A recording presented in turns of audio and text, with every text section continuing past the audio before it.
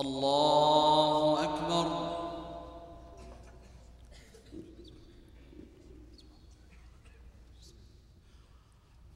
الحمد لله رب العالمين الرحمن الرحيم مالك يوم الدين إياك نعبد وإياك نستعين اهدنا الصراط المستقيم صراط الذين أنعمت عليهم غير المغضوب عليهم ولا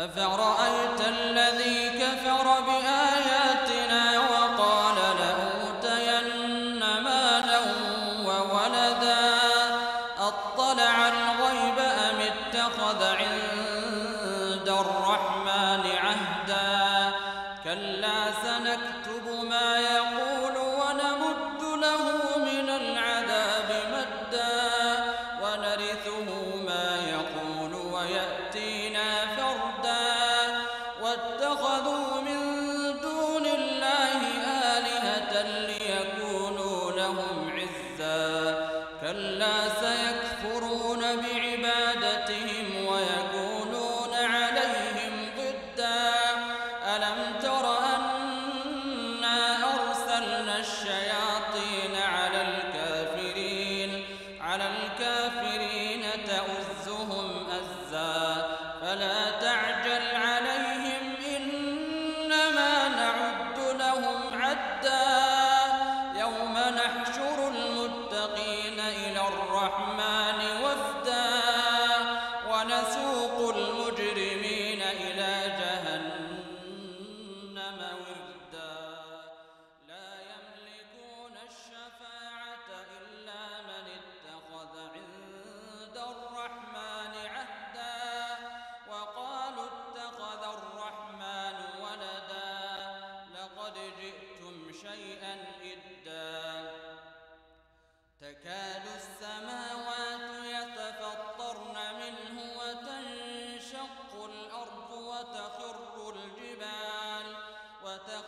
الجبال هدا أن دعوا للرحمن ولدا وما ينبغي للرحمن أن يتخذ ولدا إن كل من في السماوات والأرض إلا آتي الرحمن عبدا لقد أحصاهم وعدهم عدا وكلهم آتيه يوم القيامة فردا إن الذين آمنوا وعملوا الصالحات سيجعل لهم الرحمن ودا فإنما يسرناه بلسانك لتبشر به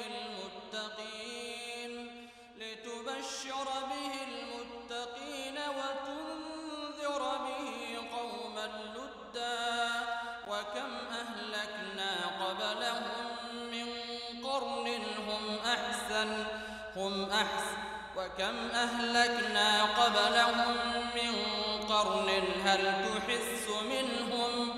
هل تحس منهم من أحد أو تسمع لهم ركزا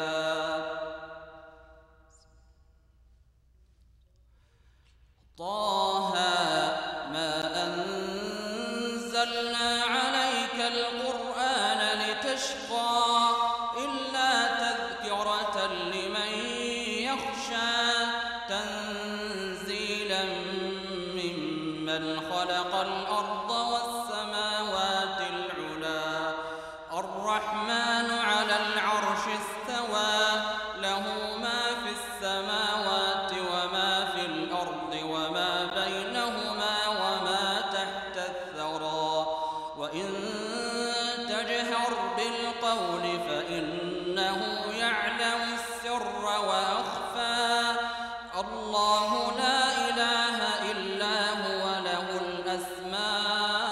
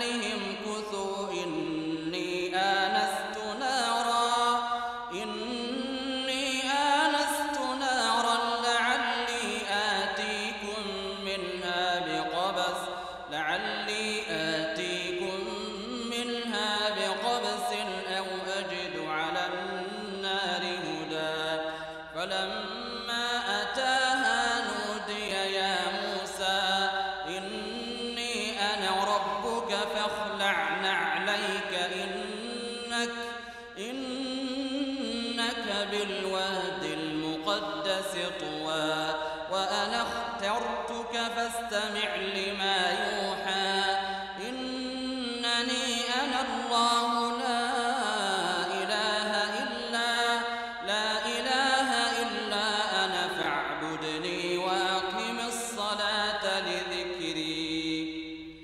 الله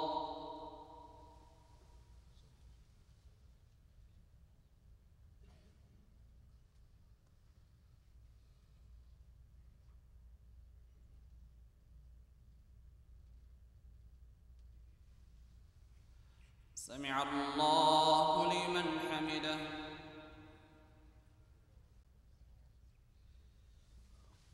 الله أكبر.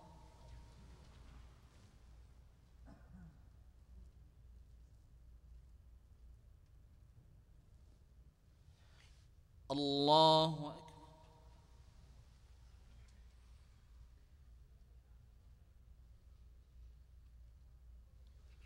الله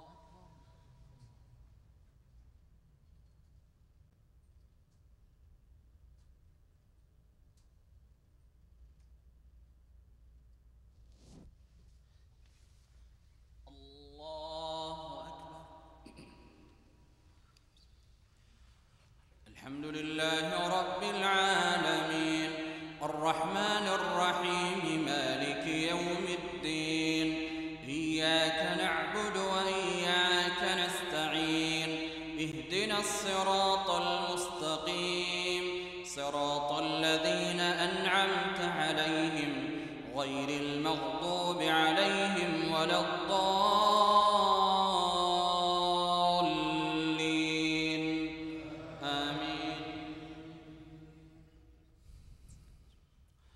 إن الساعة آتية أكاد أخفيها لتجزى كل نفس بما تسعى فلا يصدنك عنها من لا يؤمن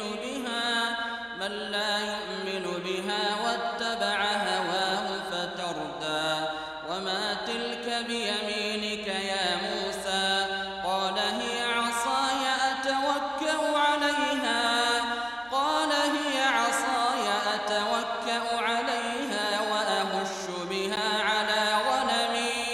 وأهش بها على غنمي ولي فيها مآرب أخرى. قال ألقها يا موسى فألقاها فإذا هي حية تسعى.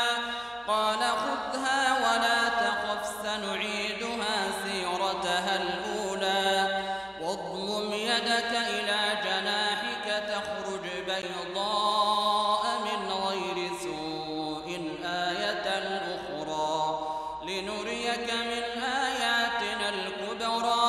اذهب إلى فرعون إنه طغى. قال رب اشرح لي صدري ويسر لي أمري واحلل عقدة من لساني يفقه قولي واجعل لي وزيرا من أهلي هارون أخي اشدد به أزري وأشركه في أمري كي نسبحك كثيرا ونذكرك كثيرا إنك كنت بنا بصيرا. قال قد أوتيت سؤلك يا موسى ولقد مننا عليك مرة أخرى إذ أوحينا إلى أمك ما يوحى أن اقذفيه في التابوت فاقذفيه في اليم فليلقه اليم بالساحل يأخذه عدو لي وعدو له وألقيت عليك محبة مني ولتصنع على عيني إذ تمشي أختك فتقول هل أدلكم على من يكفله فرجعناك إلى أمك كي تقر عينها ولا تحزن وقتلت نفسا فنجيناك من الغم وفتناك فتونا فلبثت سنين في أهل مدين ثم جئت على قدري يا موسى واصطنعتك لنفسي اذهب أنت وأخوك بآياتي ولا تنيا في اذهبا إلى فرعون إنه طغى فقولا له قولا لينا لعله يتذكر أو يخشى قالا ربنا إننا نخاف أن يفرط علينا أو أن يطغى قال لا تخافا إنني معكما أسمع وأرى فأتياه فقولا إنا رسولا ربك فأرسل معنا بني إسرائيل ولا تعذبهم قد جئناك بآية من ربك والسلام على من اتبع الهدى إنا قد أوحي إلينا أن العذاب على من كذب وتولى قال فمن ربكما يا موسى قال ربنا الذي أعطى كل شيء خلقه ثم هدى قال فما بال القرون الأولى قال علمها عند ربي في كتاب لا يضل ربي ولا ينسى الذي جعل لكم الأرض مهدا وسلك لكم فيها سبلا وأنزل من السماء ماء فأخرجنا به أزواجا من نبات شتى الله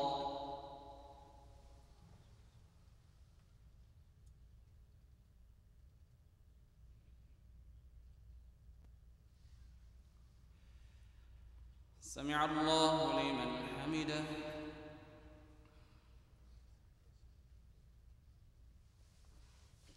الله أكبر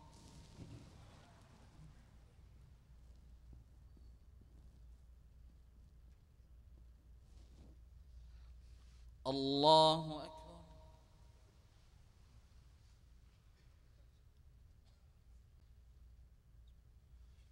الله أكبر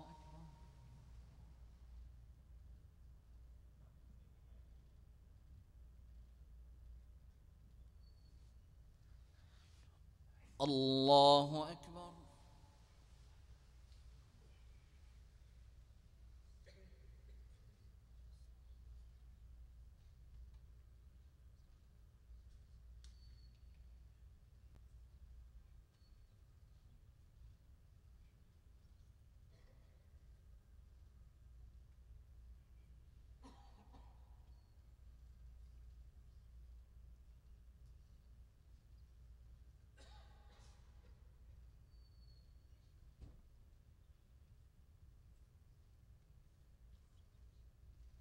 السلام عليكم ورحمة الله.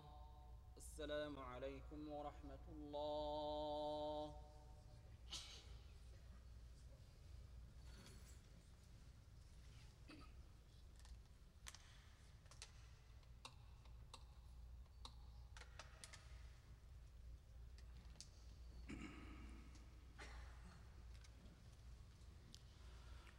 الله أكبر. الحمد لله رب العالمين الرحمن الرحيم مالك يوم الدين إياك نعبد وإياك نستعين اهدنا الصراط المستقيم صراط الذين أنعمت عليهم غير المغضوب عليهم ولا الضالين آمين. كلوا وارعوا أنعامكم إن في ذلك لآيات لأولي النهى منها خلقناكم وفيها نعيدكم ومنها نخرجكم تارة أخرى ولقد أريناه آياتنا كلها كلها فكذب وأبى قال أجئتنا لتخرجنا من أرضنا بسحرك يا موسى فلنأتينك بسحر مثله فاجعل بيننا وبينك موعدا لا نخلفه نحن ولا أنت مكانا سوى قال موعدكم يوم الزينة وأن يحشر الناس ضحى فتولى فرعون فجمع كيده ثم أتى قال لهم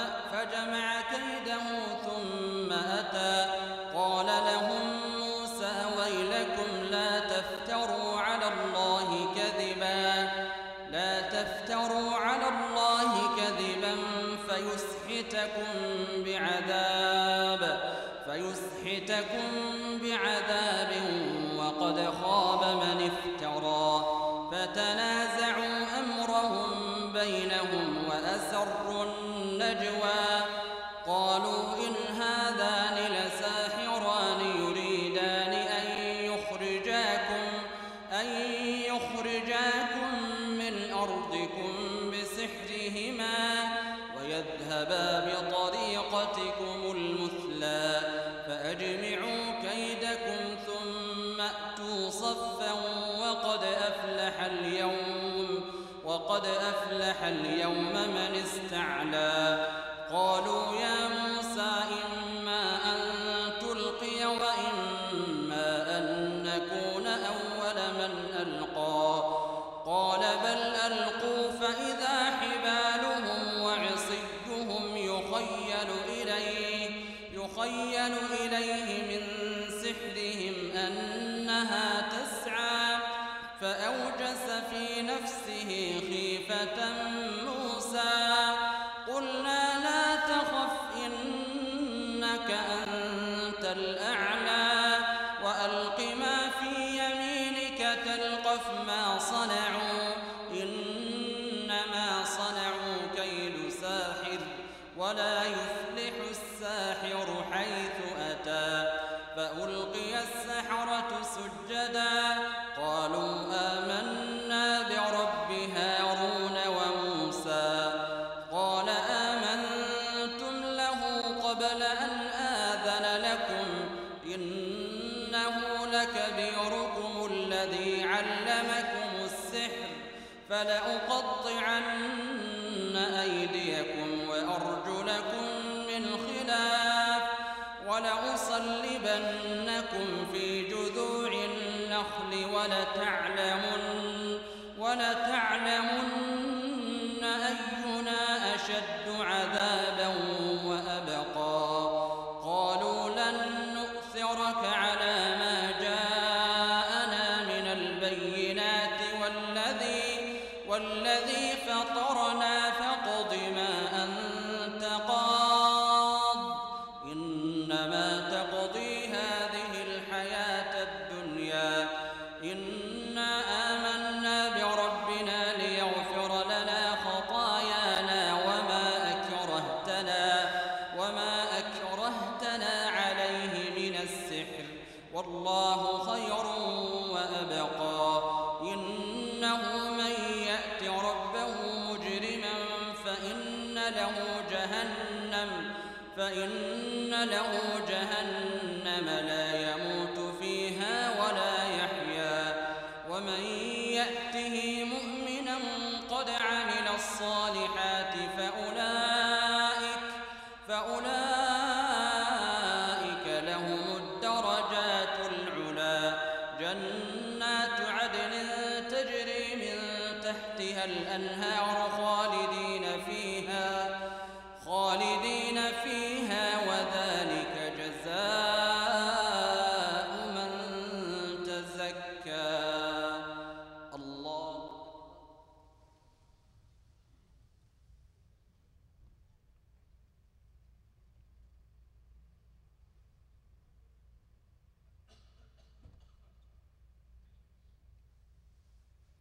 سمع الله لمن حمده الله الله أكبر.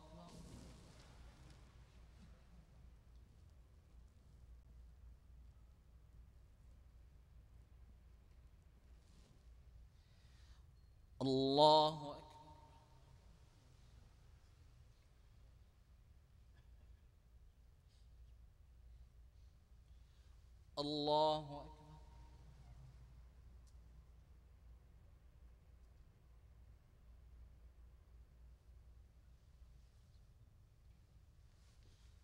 الله أكبر.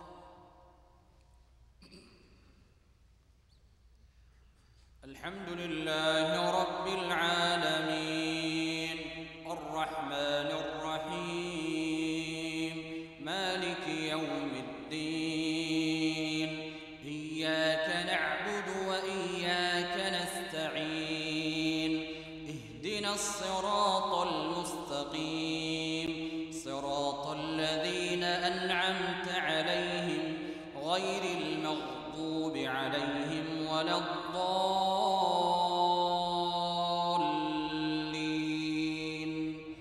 آمين. ولقد أوحينا إلى موسى أن أسر بعبادي فاضرب لهم طريقا في البحر يبسا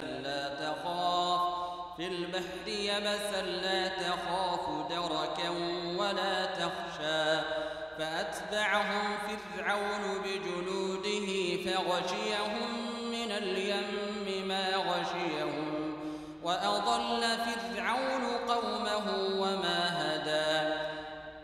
يا بني إسرائيل قد أنجيناكم من عدوكم وواعدناكم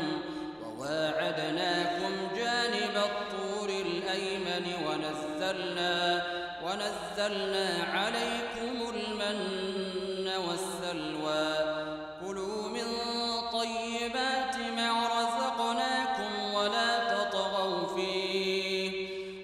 تطغوا فيه فيحل عليكم غضبي ومن يحلل عليه غضبي فقد هوى وإني لغفار لمن تاب وآمن وعمل صالحا ثم اهتدى. وما أعجلك عن قومك يا موسى قال هم أولئك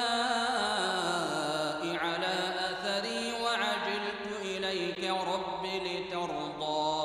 قال فإنا قد فتنا قومك من بعدك وأضلهم السامري.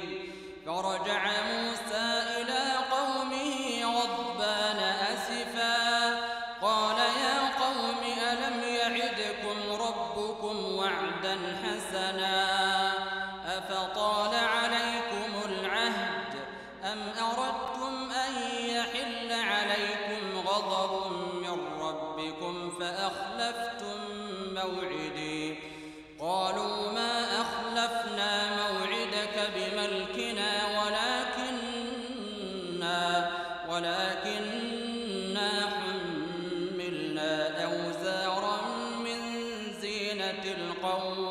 ولكننا حملنا أوزارا من زينة القوم فقذفناها فكذلك ألقى السامري. الله.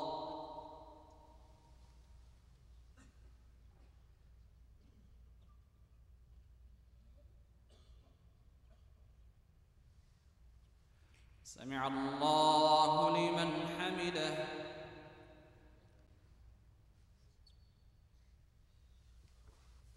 الله أكبر.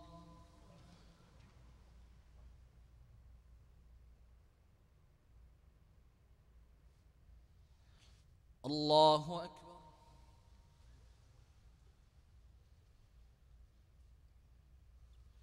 الله أكبر.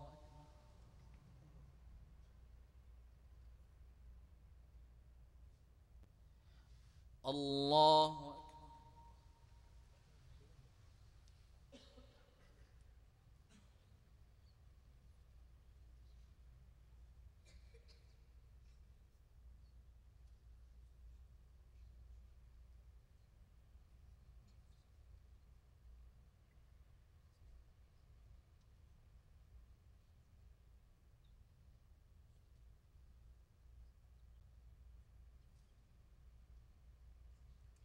السلام عليكم ورحمة الله. السلام عليكم ورحمة الله.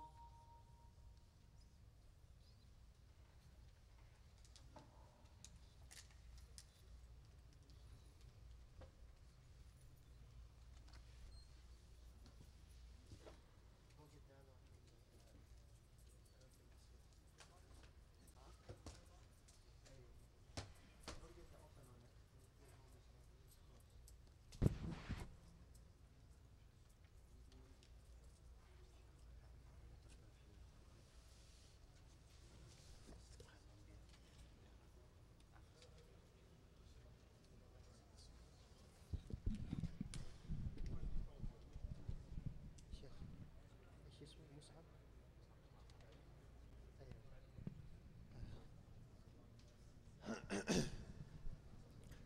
نعم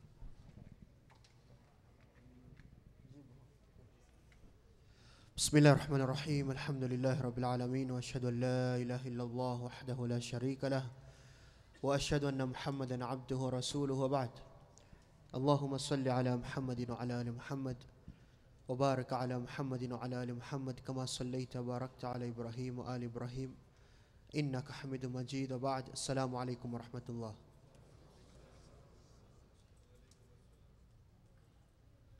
السلام عليكم ورحمة الله.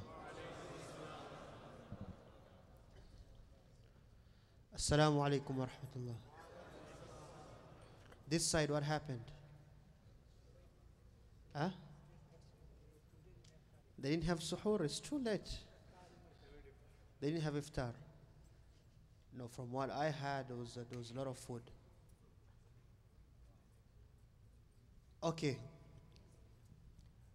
First of all, if you didn't get the book, if you don't have the dua book, if you don't have the dua book as of yet, please raise up your hand. Please. If you don't have the book yet, raise up your hand. Okay. If you want the book, then you have to sit. You have to sit. The book is going to come to you right now.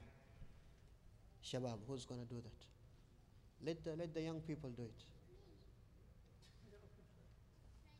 No. Okay, Abdullah is going to do it. Just put your hand up so they know that you haven't got the book.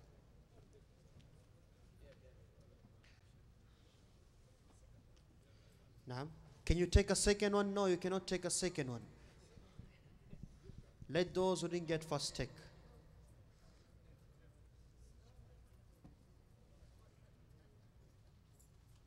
Go this side, this side.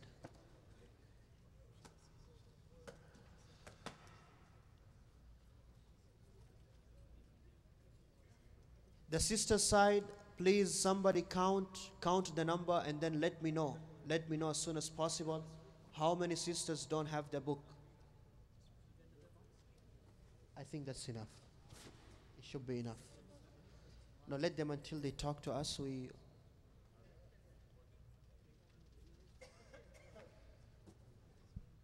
It's okay.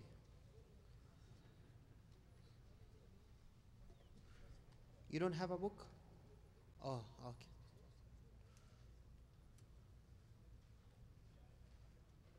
Ramzi, go there.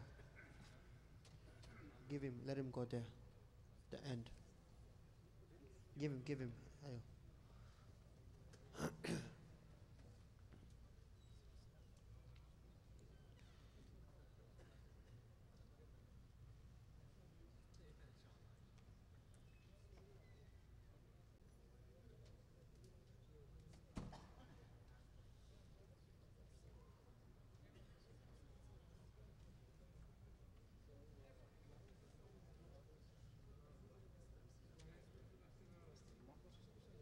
I think it's enough.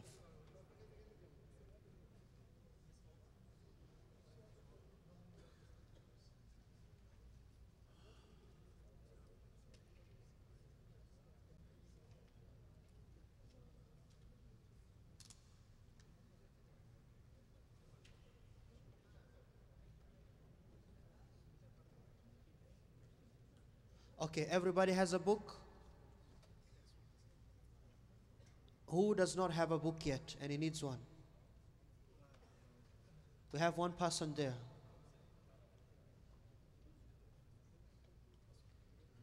Okay, Alhamdulillah Rabbil Alameen. Just give me 2 minutes of your time, just 2 minutes.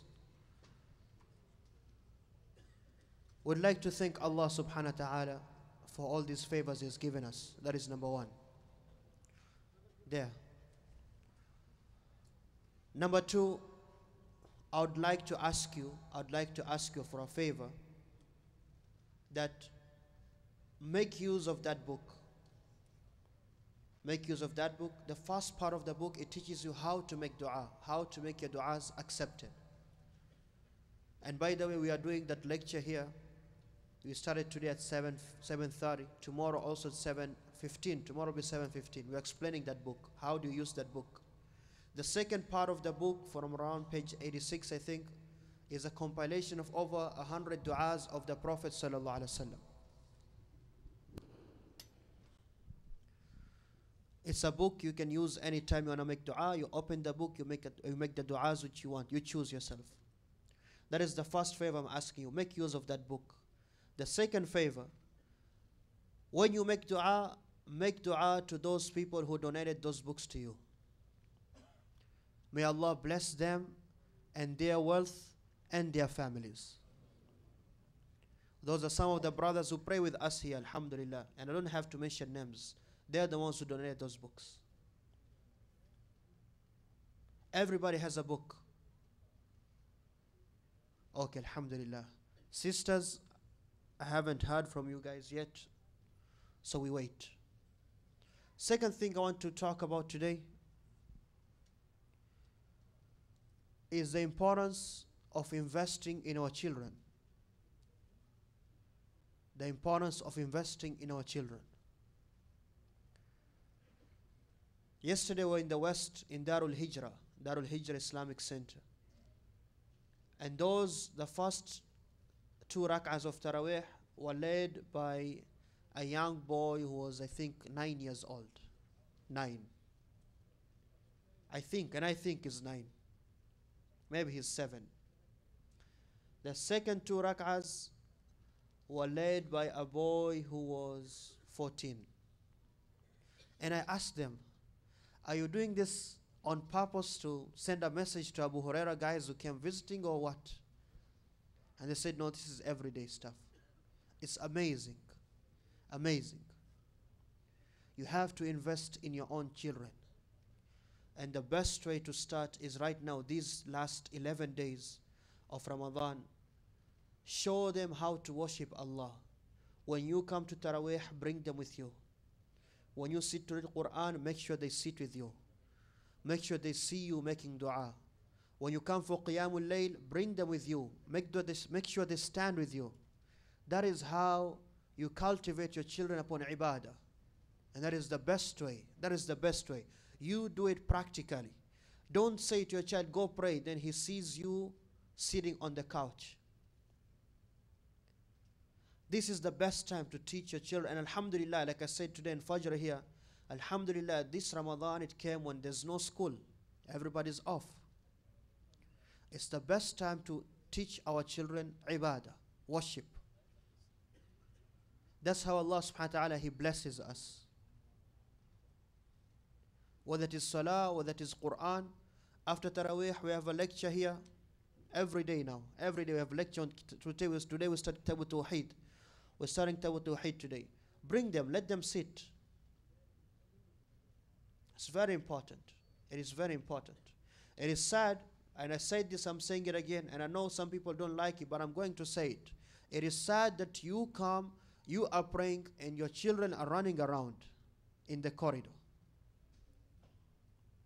I don't get it. I don't get it. Or they are outside. Why? Why? Why? Ask yourself why. And there's no answer. Because I've asked myself this question so many times. Why? There's no answer. Why don't you take hold of them and bring them here? Why don't they pray? This is very, very important. And to show you an example, I'm going to show you an example today, inshallah. We're going to bring forth one of those young boys. One of the students of Sheikh Abdullah who was leading us in Taraweeh, he just led the 4 rakahs today. He has one of his young students, Mus'ab, who's going to recite some Quran right now. Faddal, Sheikh, is he here? Can you check? He's here? Okay. Put this for him, Saif, Jazakallah khair. Connect this and put it down for him.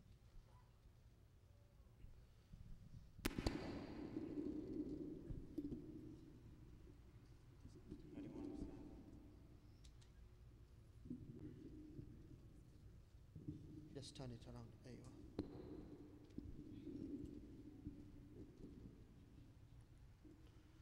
خليه يجلس ولا يعطف. اقرأ بسم الله. أعوذ بالله من الشيطان الرجيم. بسم الله الرحمن الرحيم.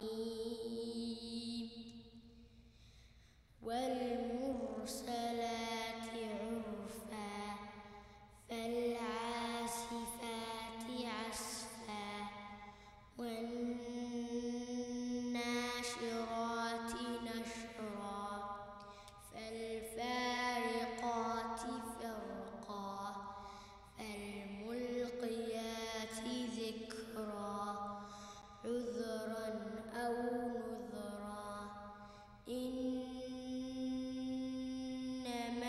توعدون لواقع فإذا النجوم دمست وإذا السماء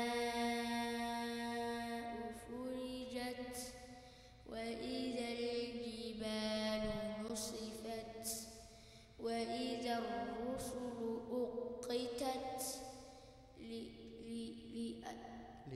لأي يوم أجلت ليوم الفصل وما أدراك ما يوم الفصل ويل يومئذ للمكذبين ألم نهلك الأولين ثم نتبعهم الآخرين كذلك نفعل بالمجرمين ويل يومئذ للمكذبين ألم نخلقكم من ماء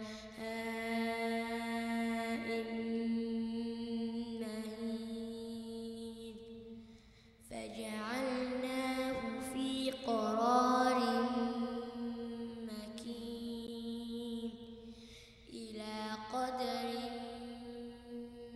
معلوم فقدرنا فنعم القادرون ويل يومئذ للمكذبين. حسبك ما شاء الله اللهم بارك. بارك الله فيك. How old is he? Who can guess? 8. Jazakallah khair. MashaAllah, you're very good in guessing. He is 8. And he is reciting with the ahkam, with the rulings of recitation, almost perfect. Not perfect, but almost perfect. This is the real investment which you should be worried about. That was the point I wanted to talk about today. And we are trying to hold Sheikh Abdullah here at Abu Huraira. So after in September that he starts a full-time hifd program. So if you meet him down the road, tell him to please stay, Sheikh. Because he is not from around here. Two more things, very quickly. Announcements, reminders. The WOW conference is wow. Unbelievable. It's the biggest thing to be happening in Toronto this year, inshallah. But we need volunteers. We need volunteers, ikhwan. Let's make it happen. Those want to volunteer for any of those different fields or duties, outside on the door, sister's side and brother's side. The WOW conference, September 31st, August 1st. We need, is it August 31st and September 1st? We need volunteers for that. Tickets only $20 for the 2 days. It's unbelievable. It's wow. Wow conference. Number 2, ya ikhwan, iftar program. Ramadan is going. The one who feeds the person who's fasting, he gets the same reward as him. Almost 600 people have iftar here. Just pitch in what you can. Pitch in what you can. Iftar program, it needs your donations. The masjid needs your donations. Help as much as you can. Trust me, when you don't help, there's people who help. MashaAllah. Those books, it's not from me. I'm being honest. I'm not the one who gave. I'm just a distributor. There's people who paid for those books. And now they're for you for free. And we're going to go to another masjid tomorrow and give them out for free. And go to another masjid and give others for free. Imagine how many people benefit from those who give. And these are the days of giving. So please, this is your masjid. Volunteer for the WOW conference. Donate for the iftar. Donate for the masjid. Jazakumullah khairan wa barakallahu fikum.